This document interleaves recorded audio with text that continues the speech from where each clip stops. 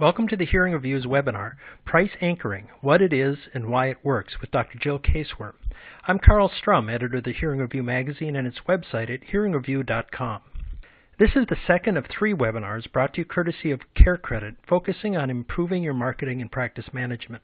Today's webinar looks at the concept of price anchoring, how it is used effectively in other areas, and how Dr. Kasewurm has been using it effectively in her practice. Our presenter, Dr. Gyl Kasewurm, is a well-known audiologist who has owned a very successful practice in St. Joseph, Michigan for over 30 years. In fact, although her practice is located in a town of only about 10,000 people, it has revenues that are over 10 times that of a typical practice in the United States. She's been a long-time contributor to articles in the Hearing Review and is widely hailed in the industry as someone who really knows how to market and build a practice. Today's presentation is brought to you by CareCredit, a healthcare credit card designed for patients' health, beauty, and wellness needs.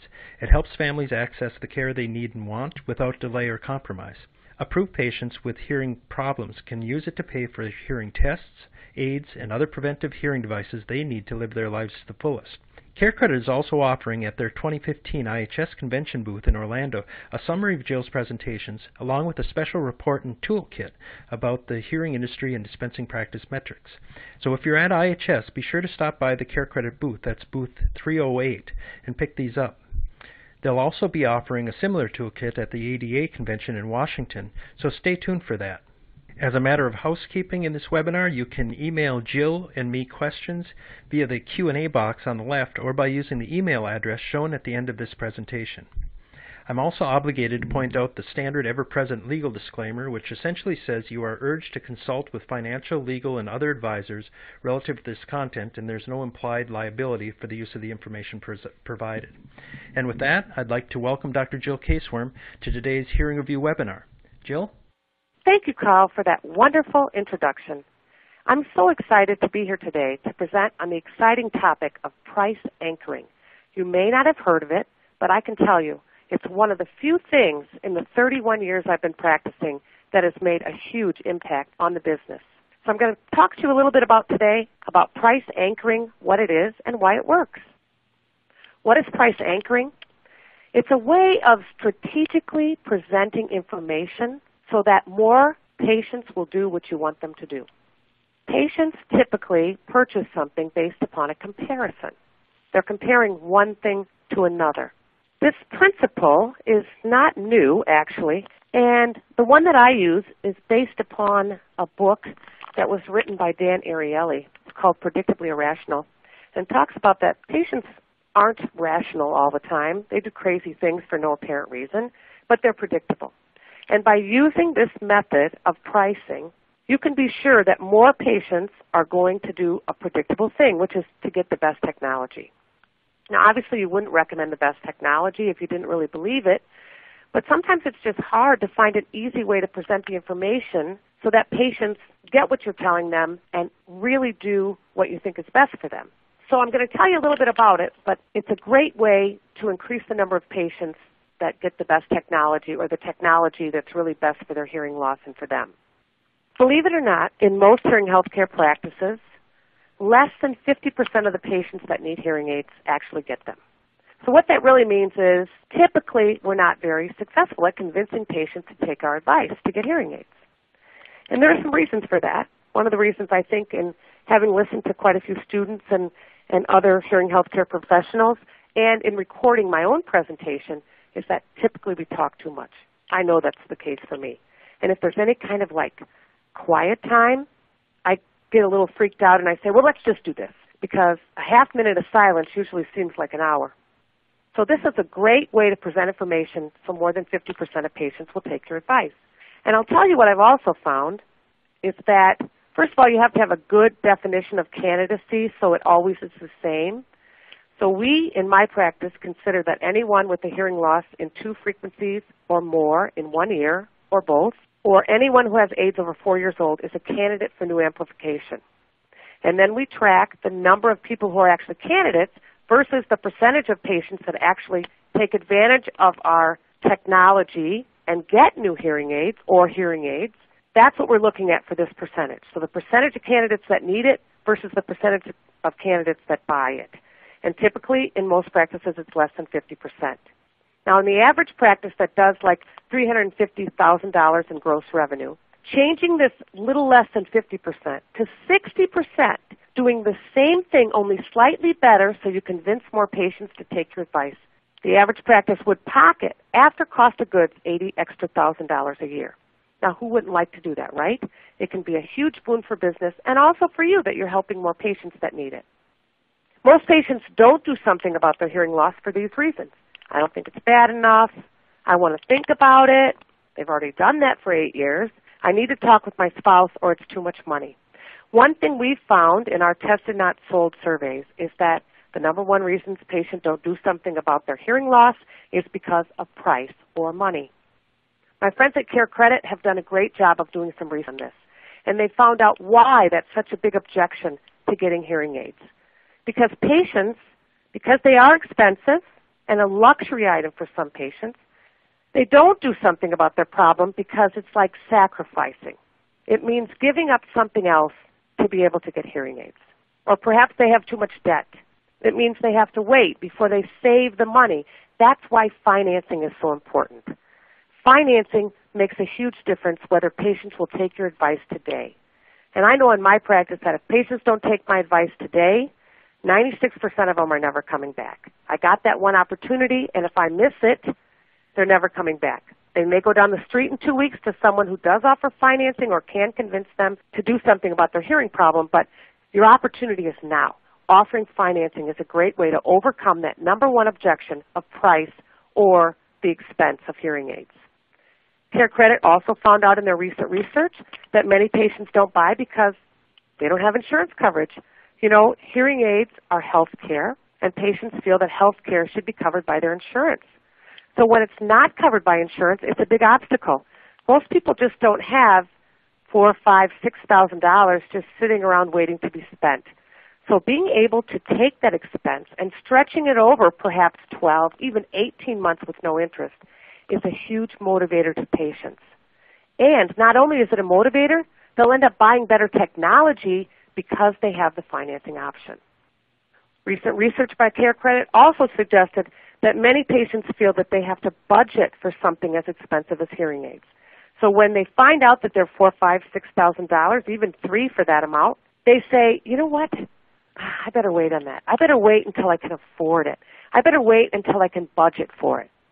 Because they are expensive, but if they can pay over time, it makes it much more affordable. It makes it easier to put into their budget when they're only paying maybe $100, $200, or maybe even $500 if they're paying it off in a short period of time. So offering that financing can go a long way to overcoming the number one objection. So once you've overcome those objections, it's presenting the information in a manner that patients can understand and that they can easily compare. I know in my practice, in 20 years, my average selling price hadn't changed. It just wouldn't move no matter what I did. It always stayed about the same. And for whatever reason, we have this good, better, best approach to presenting the options in hearing health care. I don't know where it came from, but I had always done it, and I know many others had too, that it was 3 levels evenly spaced apart. So it was $8.99, $9.99, $10.99, or $25.99, $35.99, $45.99, whatever it might be, it doesn't matter. It's that they're equally spaced apart. Well, as Dan Ariely says in his book, Predictably Irrational, if you present things in this manner, 3 levels equally spaced apart, patients will predictably go to the middle. And that's exactly what was happening in my practice for 20 years. Patients would say, you know what, I don't want to be cheap. I don't want to take the cheapest thing, but I don't think I really need the best. You know, I don't live that active of a life, or I'm not with people that much. I'm not in meetings anymore. So they always went to the middle. And that, I have found, was because of the way I had presented that information. Once I changed the way I presented that information to patients based upon this price anchoring concept, my ASP went up right away. It was amazing. And I'll tell you some ways that that happened.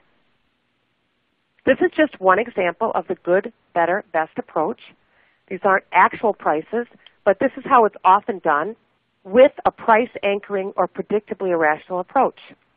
What you're going to do to take advantage of this type of pricing is you are going to take your middle price and make it the same price as your best technology. Your middle price and make it the same price as your best technology. Now, I've had colleagues ask me, how does that work, Gyl? I mean, how does that work with your margins?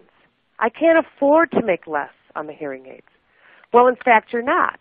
What you're doing is you're raising the price of your middle technology. You're keeping the price of the good and the best exactly the same. And I'll go another step further here in just a minute about how adding something else free to the best really makes patients look at things a little bit differently. One thing that Dan Ariely found, and he did many years of research, was that giving away something free makes patients do crazy, not even patients, people, do crazy things. The power of free. He used an approach and did some test marketing on this concept with a magazine subscription.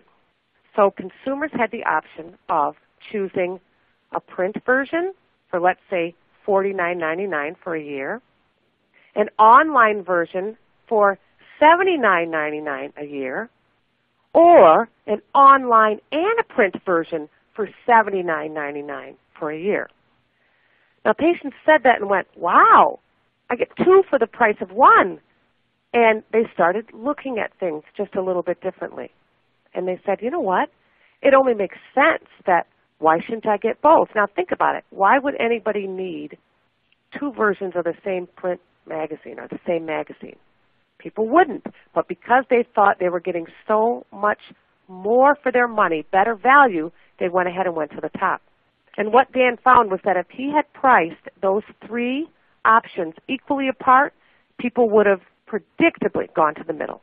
But instead, when he put more value on the best and patients thought, and they had something to compare it to, most importantly, when they thought they had something much better for the same amount of money, which was both versions of the magazine, they went to the top, overwhelmingly. You know, the power of free makes people do crazy things. I was just shopping recently, no surprise to most people that know me, and I was in the makeup department, and they said, you know, if you spend $15 more, you get this nice little bag with all these free samples in it. And you get that for free if you spend $15 more. Now, when you take time to really think about that, it's crazy because, in fact, I'm still spending $15 more to get little samples. I mean, I remember the day when you went to a makeup counter and your bag was full of free samples, really for free. But now they came up with the concept that if you're offering somebody something extra, more value, they will predictably spend more money. And that's exactly what people do in our profession as well. So let me go back and revisit one more time this good, better, best presented with price anchoring in that type of format. These are not my prices. It's just an example so you can really look at them, okay? And if anybody wants an exact example of what we use, they can write to me at the end, and I'm happy to share it with you, as long as you're not across the street from me or anything. But so you take the bottom level, which in this case is $59.90 a pair. You take the better technology at $64.90 a pair, and the best technology is also $64.90 a pair. But then you use and employ that power of free, so that now the best technology is not only the same price as the middle, but now you get free batteries or an extra year warranty included. So people go, wow, it just takes that bottom level and the mid-level out of play because now they're not even looking at the bottom. They're only comparing the better and the best. And they're saying, well, that's kind of crazy. Why wouldn't I get the best? And I get something else with it. So it makes the value of the best look so much better. Now, sometimes this is referred to as decoy pricing, but there's nothing decoying about it. It's just presenting things in a manner to make patients look at the options a little bit differently so that they take advantage of the best technology because they truly believe that it's a better value. Now, one of my patients who was 92, 93 years old came in, and I told him, he knew he needed better hearing aids and new hearing aids. And so I gave him the options, and he said, okay, I'm going to get the middle one. And I said, but George, you can get the best for the same price and get an extra year warranty. He goes, I know that. I said, well, why wouldn't you want to do that then? It's the same price. He said, Because I'm 93, Jill, that extra year is not going to mean anything to me. Just give me the middle. Crazy? Yes. Irrational? Yes. Does it work? All the time. Have it proven not only with myself, it's been used all over the world, and it's proven that with this approach, more people will go to the best technology, which we know in the majority of cases is also the best for the patient. And so let's say somebody like George went to the middle. The only thing that does is my margins are higher on the middle. So if he really chose that, it's not hurting my business in any way. It's just his choice. So yes, it's irrational, but if you use this approach, I can guarantee that it will make a difference. And like I said, my average selling price hadn't changed before this strategy in 20 years. And now I'm going to show you it did. When I went to this anchor pricing strategy, my ASP for the first time in 20 years went up over $400 a unit. Now, can I tell you what that does for business? Not to mention what I'm going to tell you in a minute, what it's done for patients. But it was a huge boon to business because now my ASP had gone up over $400. Now, just imagine, that's one. So when you add that for a pair, it's huge in business, and it works. It's just all a matter of presenting it. So what do you do when somebody says to you, well, how can that be, Jill? How can you afford to offer the better technology at the same price as the best, and then for the best, give me something else free? Now, believe it or not, the way that we do this is we have a sheet that lists our good, better, best with the prices and the benefits and the features. We don't focus much on the feature. We focus on the benefits. But we just tell the patient what we recommend and why. We give them a good, strong recommendation. Many times that help rate of less than 50% is that way because we give patients too many options. Hearing Industries Association did a survey a few years ago and asked patients what they wanted and expected from their hearing healthcare professionals, and what they found was that patients want a strong recommendation. I was just with a young person recently, and I heard them make their presentation to the patient on what they should do about their hearing loss, and they're like, well, you could do this, or you could do a remote control, or you could do a streamer for your TV, or better yet, if you have an iPhone, you could do this. And by the end, I was so confused, I would have walked out without doing anything because they had given me way too many options. We need to give a firm recommendation, and then we need to be quiet, which in my case, as you can imagine, is very difficult. But we need to just put the information in front of the patient, give them what we recommend and why. Patients want a strong recommendation, and they also want good reasons why they should do that and why they should spend their money on that. And then we need to sit back and be quiet, which can be very difficult. Like I said, 30 seconds, can seem like an hour. And then let the patient ask questions, answer their questions, know the answers, know why you're recommending what you're recommending, and most patients will take advantage. But it really does make a difference when you present the option this way. Now, I know what patients say. Nobody wants to really change the way they present their information. They're comfortable with it. Patients say, well, is this really going to negatively impact, if I don't give patients all these options, is it going to negatively impact what they decide to do? Or how many will decide to do nothing because I gave them these higher priced options? All I can tell you is that in my practice, we target a help rate of 80%, and we reach that almost every month. And if you target it, and if you present information in this way, it will also improve your help rate, which is the percentage of patients that need hearing aids versus the percentage of patients that buy hearing aids. If you present it in this way and give them good reasons, a strong recommendation, and reasons why they should do that, they will take advantage of your advice. You'll not only find your average selling price going up, but you'll find your help rate going up as well, which is good for you and good for patients because who else is better to help them than you? I also have people say, well, Jill, we know you do this, but you live in Jillville, and we know how fancy your office is. Yes, that top left picture is my office. That's my front desk. And yes, we have a very unique and a very sophisticated patient environment. We also offer the best technology and a service lab and things that go with that. But I'm in a town of 10,000 people, and the town next door, those are the other pictures you see. Benton Harbor, Michigan has the highest poverty rate. It has a high crime rate. So I don't live in some utopia. I live in middle-class America, and people are taking advantage of this type of pricing structure. They are taking advantage of the benefits of better hearing. in spite of the fact that the town next door is a very low socioeconomic status. So it works. You just have to try it and give it a chance. What it's also done for business is that our patient referrals are up. I told you that almost 70% of our new business is coming from patients referring their friends or relatives. Our returns for credit are down 1%. That's what we focus on, is to have 1%, no more than 1% returns for credit. And our patient satisfaction is up. 98% of our patients, as tracked by our patient satisfaction surveys that we send to patients, 98% of our patients say that they would recommend us and Better Hearing to their friends, their relatives, and to other people that they know.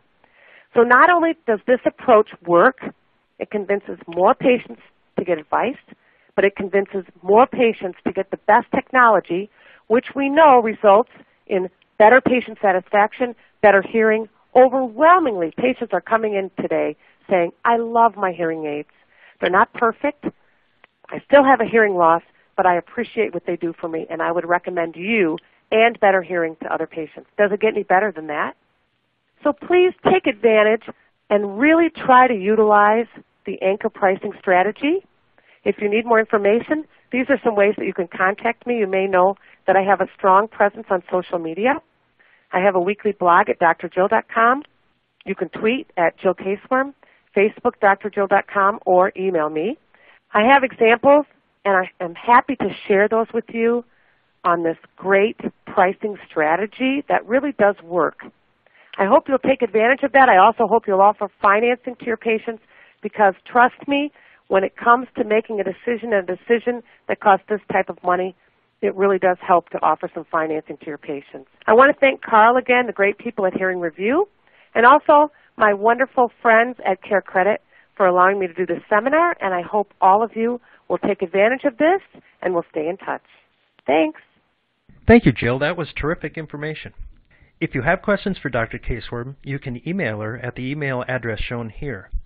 As I mentioned before, CareCredit is also offering a free toolkit as well as a summary of the information contained in this webinar at its booth number 308, at the 2015 IHS convention in Orlando.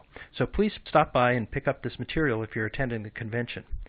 They will also be offering a different series of webinars and the toolkit in advance of the 2015 ADA convention, so stay tuned for that.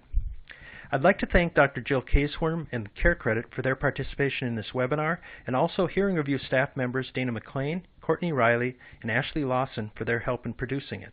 For the Hearing Review, I'm Carl Strum. Thanks for watching.